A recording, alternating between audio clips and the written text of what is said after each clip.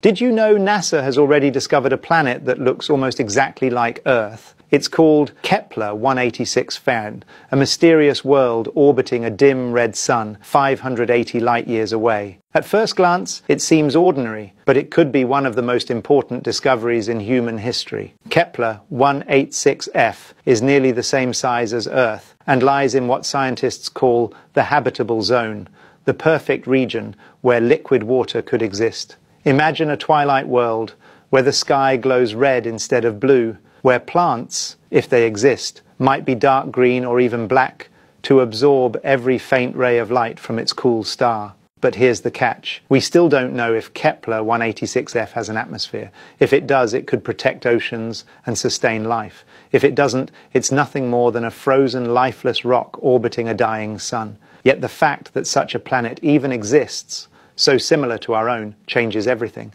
It means Earth might not be unique. It means somewhere out there, another version of home might already be waiting.